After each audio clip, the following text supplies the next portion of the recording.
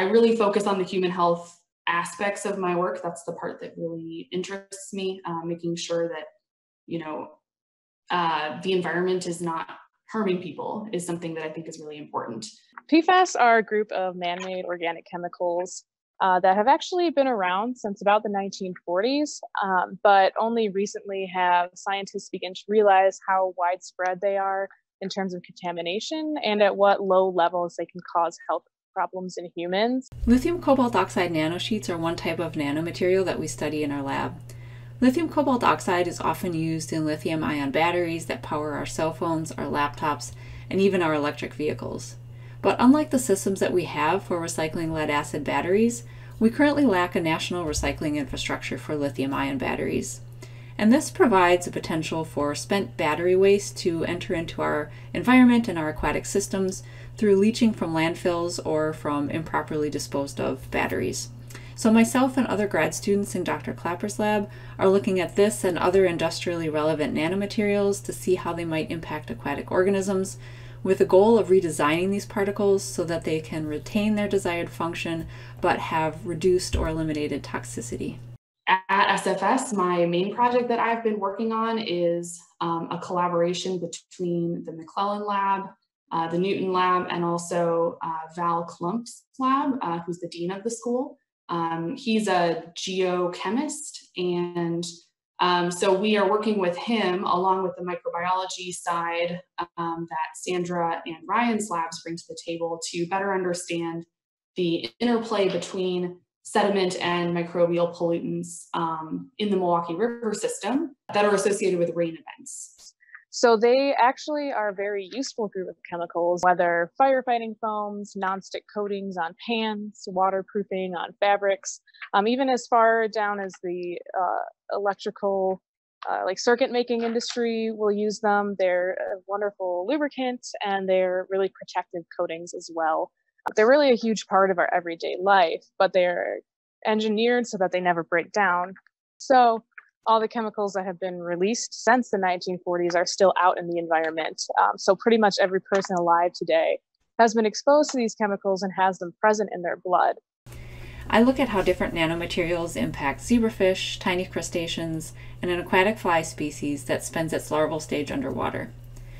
Using the techniques in our lab, I can look at genetic and chemical-based snapshots of what's happening inside those organisms, and often you can see things here that you wouldn't normally see just by looking at them from the outside, so it's a kind of early warning system. Some of the impacts I've noticed so far have been interferences with cardiovascular function, disruptions to circadian rhythm, which is important for behavior and overall health, as well as potential impacts to reproduction. So every bacteria has a unique sequence of DNA, just like humans do. And by understanding specific bacteria that may be associated with specific animal intestines or animal guts, we can detect the DNA from those bacteria in the water. So we know that there's a specific genetic sequence from a Bacteroides bacteria that's associated with a human gastrointestinal tract. And so when we detect that in the water, we know with a high degree of confidence that it came from a human fecal source. And the same is true of ruminants, so cow markers. So we have a specific other sequence of a related Bacteroides, but genetically distinct, that we can detect these small changes in the DNA sequence. And when we detect that one, we know that it came from a cow source. And again, that's typically how we identify these urban and rural inputs, because our expectation is that there isn't a lot of cow DNA coming into the river in Milwaukee. But we know that there are a lot of cattle farming operations up in the northern parts of the watershed. So this year, my focus has been on biosolids, and particularly since PFAS do tend to accumulate in biosolids, what are the implications of using biosolids as fertilizer, spreading them on farmland? So we're looking at how they behave when exposed to water, and then using that information to work on modeling their transport through soils to see how much of a danger is posed by putting biosolids on land, start to get an idea of what an acceptable concentration might be in biosolids that would allow for soil and water levels to stay below recommended limits. So it's kind of a first look at how that might be addressed in terms of setting limits in biosolids. So since these chemicals are just starting to become regulated, even in water, people are looking into what else they need to start regulating to keep people safe. Nano-enabled technologies hold a lot of promise across a wide range of industries and different applications, including agriculture and medicine and a lot more.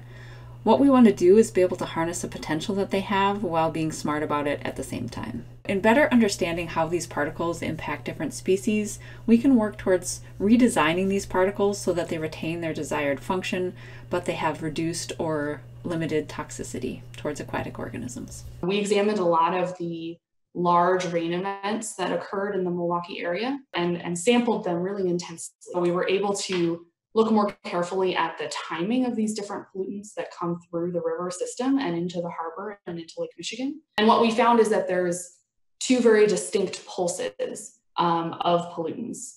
First comes a sort of urban source of pollutants, and this is more associated with potentially leaking sewer systems, or on the rare occasion that we have a combined sewer overflow. And then later on in the storm, we have this sort of rural input. And that's from the large areas of the watershed of the Milwaukee River that are far north of Milwaukee. There's a lot of sediment pollution that still comes through with that rural pulse. And so when we're talking about the overall health of the watershed and managing both of these pollutants, we have to really be looking at sources that are within the city as well as up in the upstream parts of the watershed.